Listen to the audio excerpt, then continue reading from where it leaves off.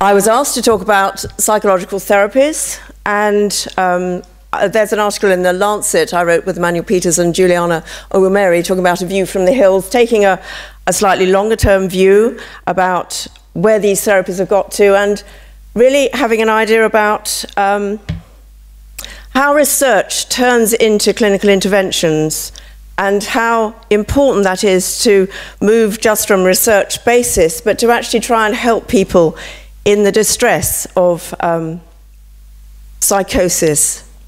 As Graham Thornycroft has so wonderfully discussed, these problems are extremely unpleasant to have, and it's not to be underestimated, the problems that it causes. I wanted just to flag up the Understanding Psychosis and Schizophrenia book that came out last year, 2 years ago, 2016, which had a lot of service user content talking about people's experiences and what they wanted us as professionals to do. And I want to focus my talk on the importance of positive symptoms, which are only part of the picture of psychosis, but are often the most distressing part for the people who experience them, and the least understood part from their own point of view.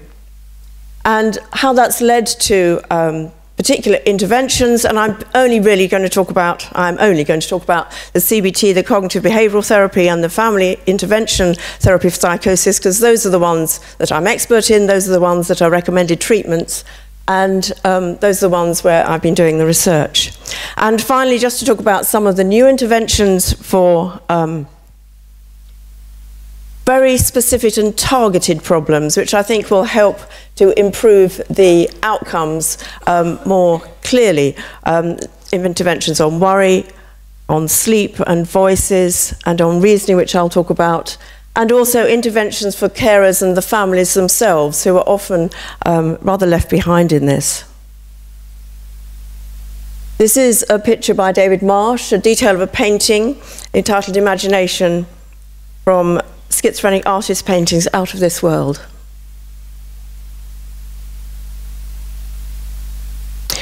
This is a quote from someone in England who later on became a clinical psychologist, but when he was 18, this happened to him. He was sectioned in a psychiatric ward. And when he first went for training to be a clinical psychologist, he did not mention any of this, did not mention his previous mental health history, but he has since, as Graham was talking about, very bravely come out about this, is now a clinician himself, and is very vocal on the kinds of issues that you face. And as he says, when he was sectioned on a psychiatric ward, he felt that he'd become a social outcast. And Robbie Murray headed the Schizophrenia Commission in 2012, calling it the abandoned illness. As we know, it's not unprevalent. There's quite a lot of people are affected by these diagnoses, particularly if you take broad definition of them. It emerges, as we know, between late adolescence and early adulthood.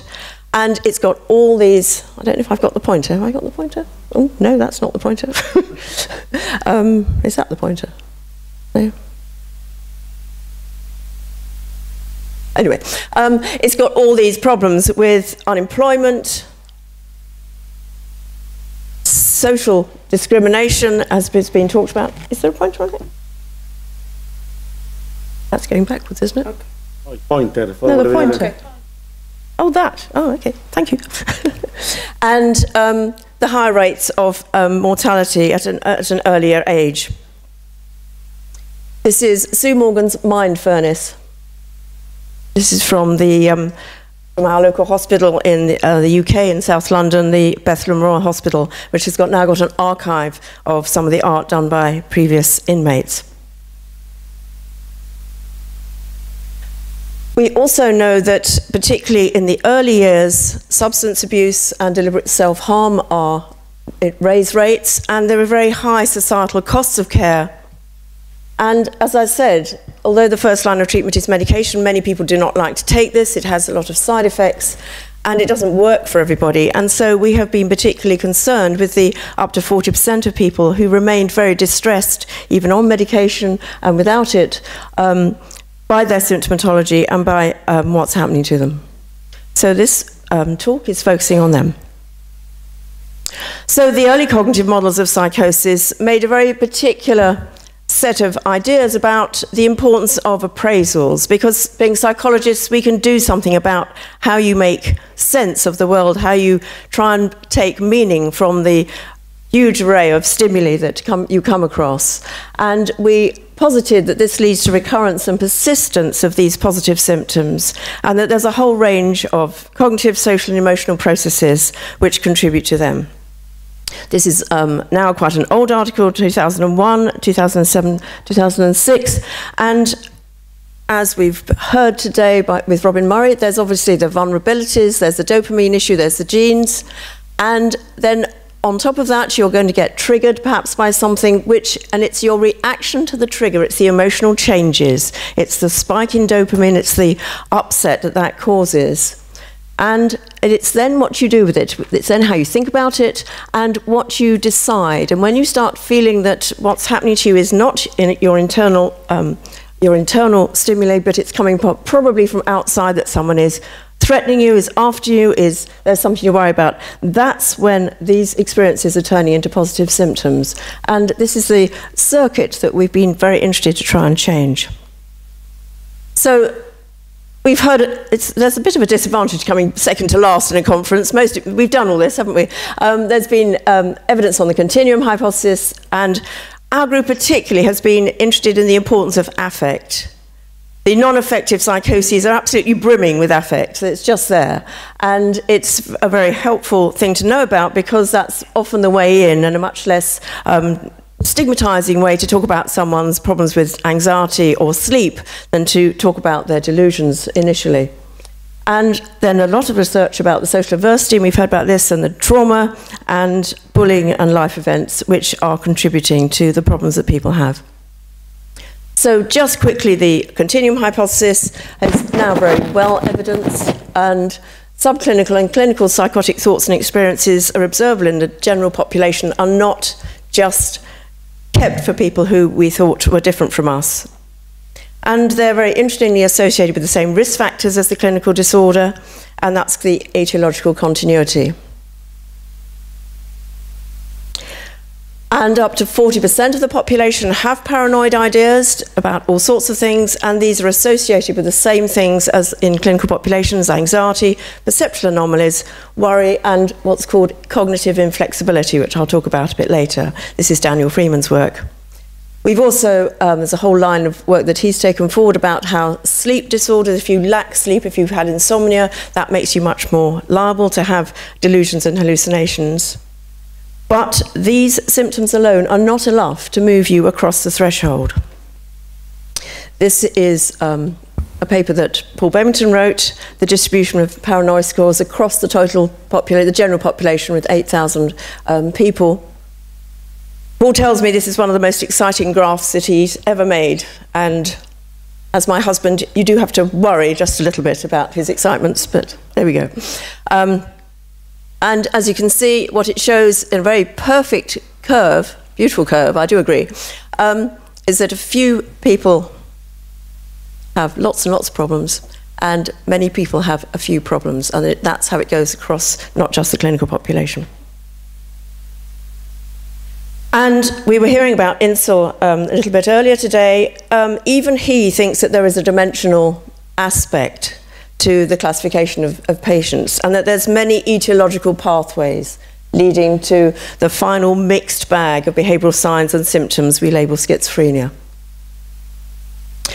So we were very interested in affect, and when you start looking at it clinically, when you do use clinical measures of the kind of problems that people have when you stop, when you don't just look at their hallucinations and delusions, you find that there's all sorts of other things as well. There's high levels of depression, there's at least 30% fit the criteria for previous trauma, panic disorder, obsessional compulsive disorder, and really about half of them have comorbid personality disorder, and with that combination you have very high bed use and very high societal costs. And this is really quite well evidenced now. There's a range of cognitive biases that relate to it, And positive symptoms are often related to negative schemas. How you think about yourself is going to make you more worried about the world and other people. And it's also related to what happens to you in a family. I'll come back to that.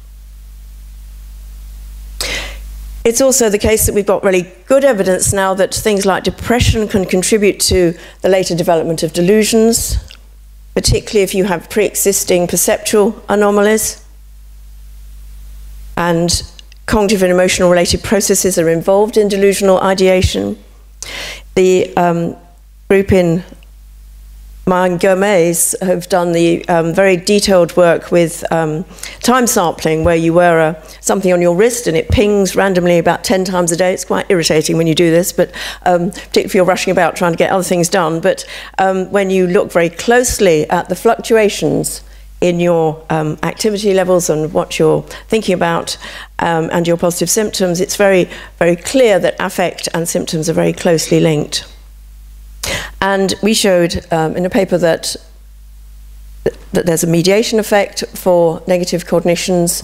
And it was a very interesting paper, I thought, by Hafner, talking about the starting point, the trajectory of depression and psychosis having the same initial starts and indistinguishable until the emergence of psychosis symptoms. So these pathways, they're not just separate, they're linked to a lot of affect. We did a paper with Mawaha, the mood dysregulation. We just asked one question that came from the national survey. Do you have a lot of sudden mood changes? And that, answering yes to that question, increased the risk. And also, if at baseline you had mood instability, significantly predicted new ideation and auditory hallucinations 18 months later. It's a serious risk factor. We were interested in appraisals, as I said, these appraisals, and there's been quite a lot of work done in physical illnesses. What happens to you if you get heart problems or cancer? And people like John Wyman talk about the fact that your illness appraisals, how you understand the illness and how you react to it, is the key predictor of outcome, i.e. whether you'll take treatment, whether you'll change your lifestyle, whether you'll do anything about it. And so we decided to have a look at these in psychosis, and of course you get very similar processes going on, that if you have a negative illness appraisal in psychosis, you're much more likely to be distressed. That if you feel that it's the end of your world, obviously you're going to feel much worse about it.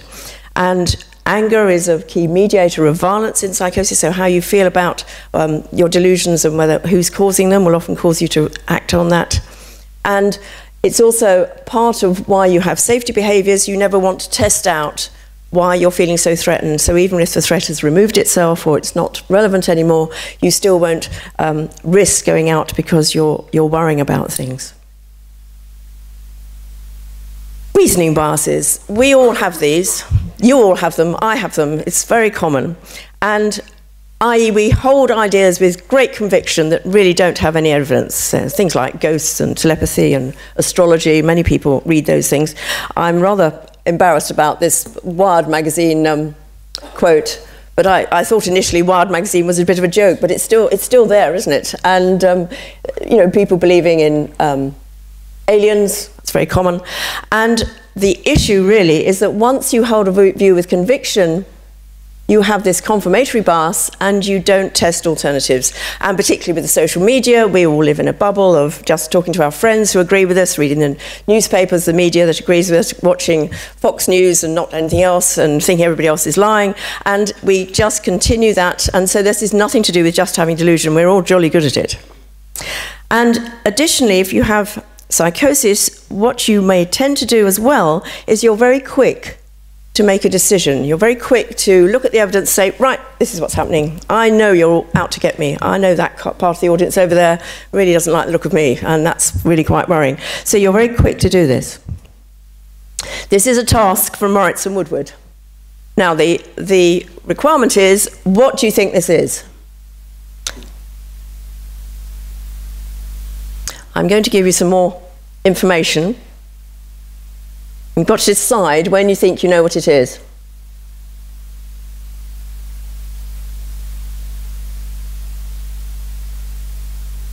Anybody convinced?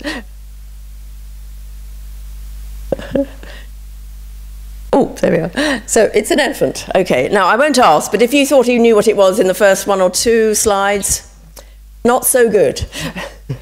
And people with psychosis have this lack of this jumping to conclusion, this JTC, and lack of belief flexibility, and are very quick to just use a very small amount of evidence and decide, feel threatened very quickly, and don't sort of check things out in quite the same way. And at least half people with delusional beliefs have this, and it's linked to how convinced you are. And very more recently we found it's related to poor working memory particularly, but not your overall IQ. And as you know, there's lots of other cognitive processes that are relevant to positive symptoms.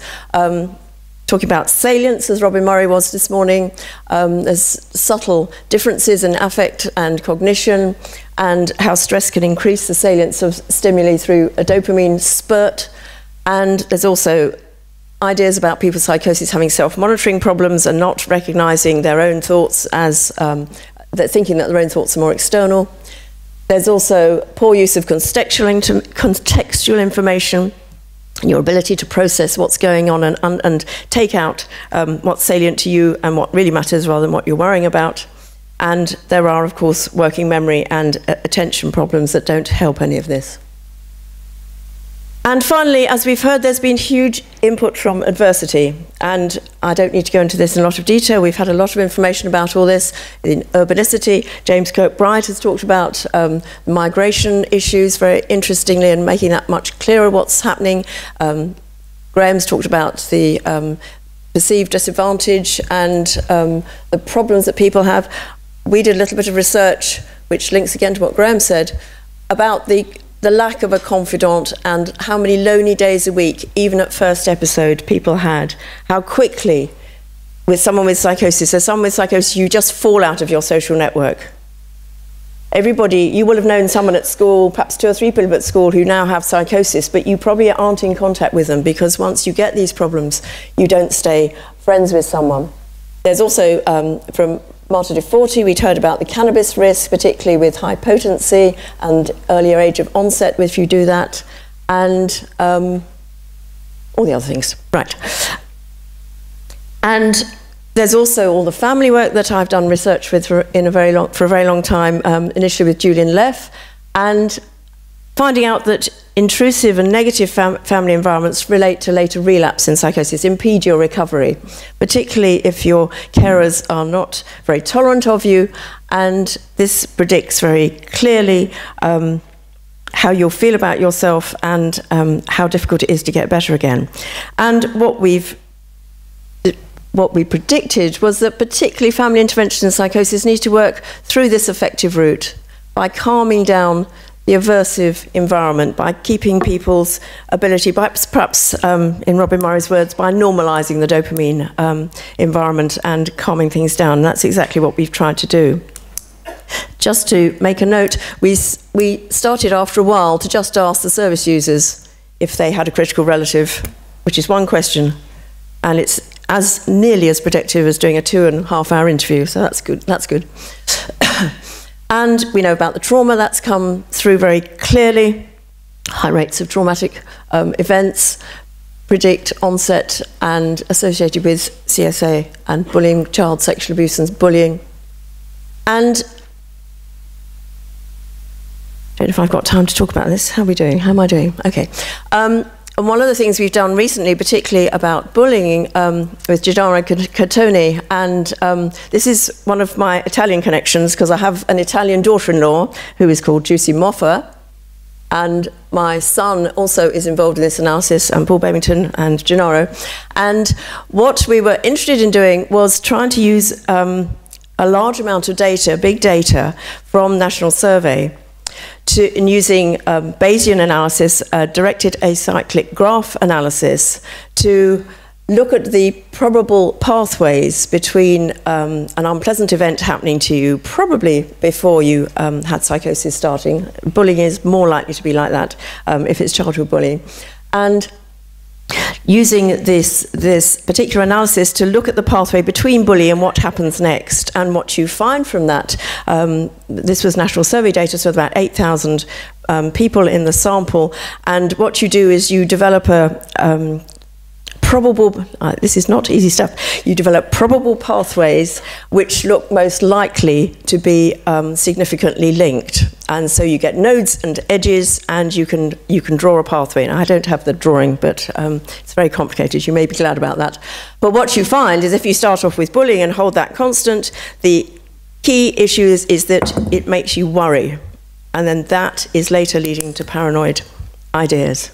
And that is a very key pathway. And we're also starting to look at sexual abuse and how it all links together. But you've got these effective routes towards more positive symptoms. And one of the issues is, how does this work? And we think it obviously affects your information and emotional processing, affects how easily upset you are, how threatened you feel, and how worried you are about how safe the world is if you've got these kind of problems. And particularly intrusive life events, for instance, are the most difficult things because you feel personally attacked by them. So there's all the work about harsh parenting from the Ausbach sample and Helen Fisher, and childhood adversity and adult psychosis. And there are some rather specific things about childhood rape with hallucinations. You do seem to get a pathway with CSA and depression and hallucinations, and more physical and emotional neglect with paranoia. That's Richard Bentl's work. So there is reasonably good evidence for the kind of cognitive models that we've been interested in because we were wanting to use these models to apply it clinically to try and help people talk through what they were experiencing, and particularly using the affect route. And what this has turned into, as I'm sure you all know, in the latest NICE guideline updates for schizophrenia and psychosis and schizophrenia, I chaired the 2009 and the 2014 guideline updates on this. And there's a very consistent, it's still recommending that CBT for psychosis at least improves symptoms, and the family intervention reduces relapse rates, so these remain recommended.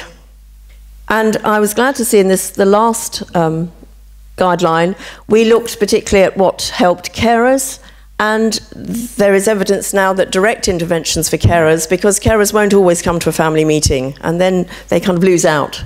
They can't always see the point of it, and they're exhausted themselves, and you can see why it's quite difficult to set these up. And so talking to them directly themselves, this is also very helpful. And it's not just the UK that's got these support guidelines, also recommend these two interventions, amongst others. And CBT and FI are also recommended for children and young people. And we've done some detailed work looking at how much you need to have, that having more of it means you get a better outcome. So actually engaging people and keeping them in session, which is not, again, easy. Not everybody wants to talk about their problems. Some people just want their problems to go away and hope that it won't come back again. And so engaging them in treatment is particularly crucial.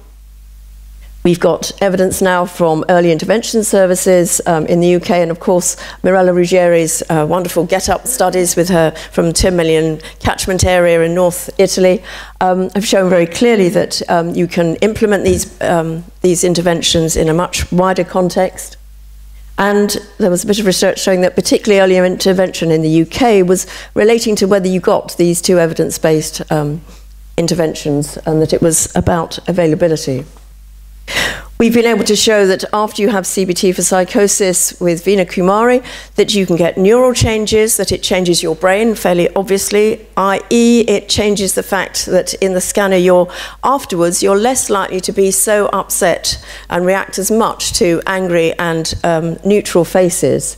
And this improvement in your reaction to sort of unpleasant things, there was a recent study by Mason showing that the brain connectivity from that was around 8 years later. So there's something about a more permanent change if people will engage with this. There's also evidence from the prodromal studies, although the transitional rates are really low, so you can't show it very easily. But CBT can be useful without medication, and Toni Morrison has done a lot of really quite controversial studies about using it without medication and showing this can be of help even if you refuse medication. And finally, there's new interventions, which, as I say, are getting to be much more specific. It's a bit like not just doing everything you can possibly think of, but trying to target what mechanisms you think are going to be crucial and see if that will help people improve faster. So Max Birchwood did a trial looking at command hallucinations and improved outcomes, reduced the distress and the likelihood that you'd act on them. Daniel Freeman has been discussed about Paul Beverton talked about this, the WIT trial and the insomnia trials. So he's looking at the moderator, he's looking at the anxiety from insomnia and from worry and dealing just with that, and that can also improve your paranoia. There's work from Mark Vanderberg talking about PTSD treatments, and people have been quite worried that you shouldn't talk about trauma directly to someone who's having psychosis symptoms because you would upset them too much, and he's showing that this is safe and efficacious and also helpful. Which is nice to know, because when I was working clinically, I used to have to, if you tried to refer someone with psychosis for her trauma, the trauma clinic would say, no, we won't deal with them, they're too upset. And so I would end up listening to the trauma and dealing with it and hopefully getting them a bit better. It did work. And we've done some, I think this is, well, I would, wouldn't I? But I've done some very nice work with Suzanne Jolly, looking at children with psychotic-like experiences, which is not psychosis. But if you ask even very young children from about 8 to 14 about their experiences, if you ask them about it, there is a proportion of people who are having distressing psychotic-like experiences. And they're not so permanent as adults, they're more transitory, but they are coming to clinics and they're asking for help, and many clinicians don't necessarily know what to do about it. So we developed a manualised treatment, all very child-friendly with a lot of service user input, which has been shown to be acceptable and useful to people.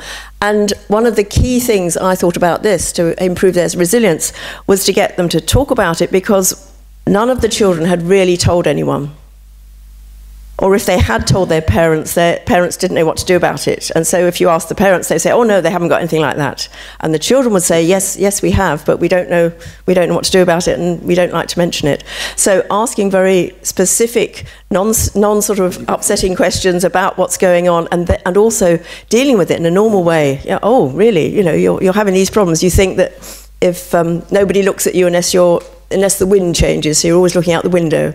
Nobody's going to be your friend unless the wind's changing, and that's going to change your behaviour as a small child and cause all sorts of problems later on. So I'm very keen on very, very early normal intervention and picking up these problems before they just get set. And then the most recent trial is the Avatar trial with Tom Craig and Philippa Garrity. Did a randomised trial comparing it to. This is the work with avatars, where you turn your distressing voice into an avatar, into an image on the screen, and the therapist helps the avatar become less unpleasant and distressing, and you work with someone to kind of normalise that as well. And what they found interesting was that supportive therapy is still jolly useful, I'm not entirely pleased to say, but avatar therapy was quicker, got you better faster at 12 weeks, but the other groups caught up. So it's not quite clear how that's going, but they're going to be doing a lot of moderation analyses to see what was changing when and what you could focus on to improve that. CBT for psychosis is still controversial. There's still a regular stream of papers saying, no, it doesn't work, it's all nonsense, isn't there, Robin? And it's just quite interesting why people are so worried about the CBT. We don't get that in the family work. People aren't saying the family work doesn't work, but there's a lot of. It's very interesting that it's been so attacked. But my view is, to date, there have been 12 meta-analyses, 50 randomised trials. Effect size are small to moderate. That's quite right, and they vary, and it depends how you do it and what outcomes you use. What we know so far is that it's better if all else has failed.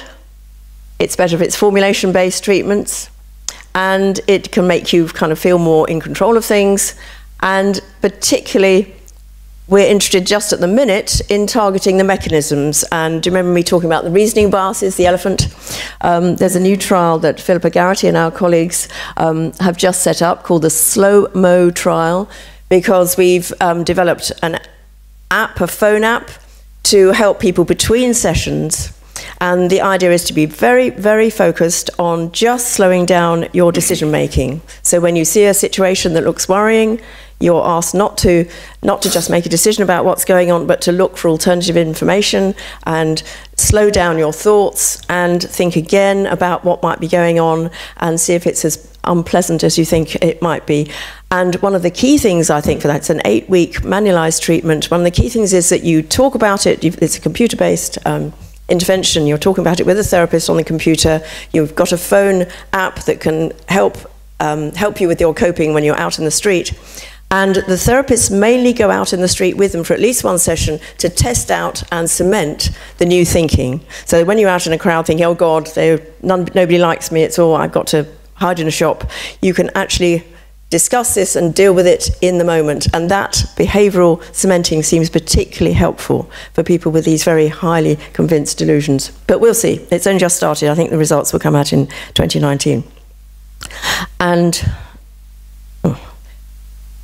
last but not at all least, caring for the carers, which I've always had a very strong strand of research that I've been interested in and tried to help with this. What we have found out more recently is there's a critical sort of cut-off. More than 10 hours a week care is stressful for any carer. So I don't know how many of you are carers for someone at the moment. 10 hours a week is not very much. And if you're the person who's, often carers are on their own, if you're the main person in charge, you are more likely to be stressed after 10 hours a week. There's a step change, it goes right up. And what happens is that while you've got a very helpful role to play in the outcome of psychosis, in reducing isolation, in helping deal with things, talking things through, helping medication, all sorts of things, getting services involved, it's often coming at a cost of your own stress, depression, your grief and your loss. And 90% of carers would like more support. Now the problem is most of them do not want the kind of support that we want to give them. And so you get into a bit of an issue about how to help carers who some say, well, I'm too busy and I don't want that and I don't want to talk about it, just make him better, you know, just sort it out. And so it's not as easy as you might hope to do this, but problem solving and information support does improve outcomes, and any way you can get that through and offer that to carers is extremely helpful. I've tended just to answer people's questions and be available and kind of be there to kind of help sort things out. Availability is a huge key thing for them. And there's cognitive models now of caregiving about how to really focus on this. And there's now quite a call really for self-direction and dissemination, allowing carers themselves to give something back and be part of that improvement. And many carers wish to do that, and there has been some successes in that. And one of the most recent things is, I never know what this stands for, massive online course, whatever the other O is, available, which has just been set up at the Institute by Juliana Omomeri. And that's been amalgamating a website that we had before and is up to date, has got all sorts of people talking about it. I think probably both you, Graham, and Robin, and probably you, Marta, I don't know. There's lots of people on it. It runs twice a year. It's reached at least 37,000 people so far. And it's just a way of giving people the kind of answering the questions, talking to people, destigmatizing in that sense that these things happen, there are things you can do about it. And that's continuing. I'd like to finish with a quote from, this is an untitled poem by Wendy Baker, who came to one of our clinics, the Pickup Clinic, and talked about what it was like to try and make sense of things, untangling worries of things that might be, controlling and broadcasting all about me. The tills in the shops are a panic alarm, untangling worries which may cause me harm.